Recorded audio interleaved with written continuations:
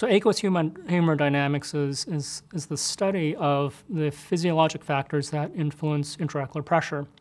And it's been an area that's of particular interest at Mayo Clinic for a long time.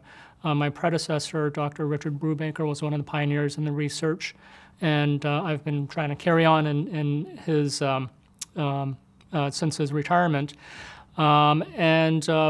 The reason it's important is because intraocular pressure, as everyone knows, is the main risk factor for glaucoma, blinding disease of the eye. And the reasons why intraocular pressure is higher in some individuals, why it varies over the course of the day, is really not well known. And the study of aqueous hemodynamics, the factors that control intraocular pressure, allows us to try to understand that. So there's a few areas that we've been focusing on. With aqueous hemodynamics, it really takes a physiologic or really an engineering approach to fluid flow within the eye. So we like to measure the rate of fluid production. We want to measure the resistance to fluid outflow. We want to measure the back pressure, called episcleral venous pressure. And then there's actually some secondary pathways for fluid outflow called uveal scleral outflow. And so we want to try to look at all of these factors and see how they influence intraocular pressure.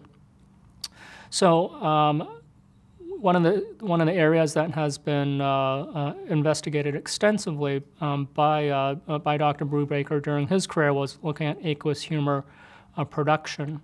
And aqueous humor production, he found that actually decreases by about half at nighttime when people go to sleep. But what actually happens to pressure at night is it actually goes up.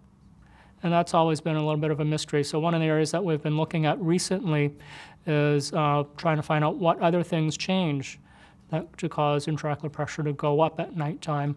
So we've actually needed to develop a number of instruments to allow us to do that, because the instrumentation to measure these other parameters in aqueous hemodynamics were not adequate. So in particular, we've been looking at developing instruments to measure episcleral venous pressure, this back pressure in the eye. The techniques and devices that existed in the past were very subjective and produced answers that were confusing. But we've at Mayo Clinic, we've developed a device that allows us to produce very objective measurements of episcleral venous pressure. And what we've found is that when we take those measurements combined with the other measurements, we find that the resistance to outflow actually decreases slightly at nighttime, increases slightly at nighttime. And the secondary pathway for fluid flow, the uveal scleral outflow pathway, actually shuts down almost completely at nighttime. And that's actually what produces this rise in intraocular pressure during the nighttime compared with during the daytime. So that was really our first main application of some of the new devices that we've been developing. Where we're focusing on now is a collaborative effort to look at the genetic responses to some existing glaucoma medications. So there's a number of different classes of medications that can be used for treatment of glaucoma. Most of them work well when you look at a large cross-section of the population. But when you look at individual patients, some people respond very well, other people don't respond at all, and right now we don't have a good way of predicting who's going to respond and who won't respond.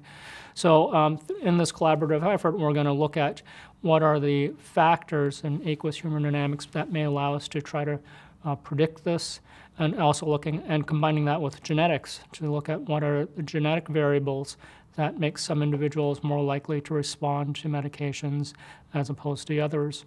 So that's work that is ongoing, and it's been funded by the National Institutes of Health.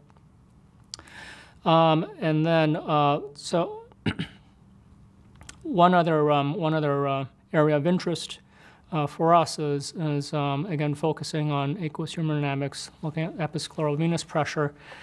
because it hasn't been, the ability to measure it well hasn't existed in the past, and we've just recently developed the ability to measure it well, what we can start to do is look at, first of all, some of our existing treatments, because our existing treatments, exactly how they work is only partially understood, so we don't really know if our existing treatments affect episcleral venous pressure. More importantly, though, is we can start to look towards the future and start to think about novel therapies that may directly target episcleral venous pressure. And now that we have the ability to measure changes in that parameter, it's actually a very exciting time.